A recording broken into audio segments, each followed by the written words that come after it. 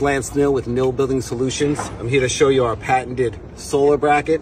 This one's for wood shingles. We have them for asphalt shingles, slate roofs, doesn't matter what it is.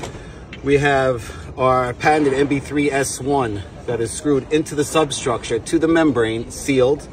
Then we take whatever material you're using for your flashing and we sandwich seal it. So we create a seal like never before. You sandwich it down, and then you attach your L foot right on top. And this is an example of the finished product. Attach your L foot, you're ready to attach your solar. You're sealed at the top of the flashing, you're sealed at the bottom of the flashing, and you're also sealed at the membrane below.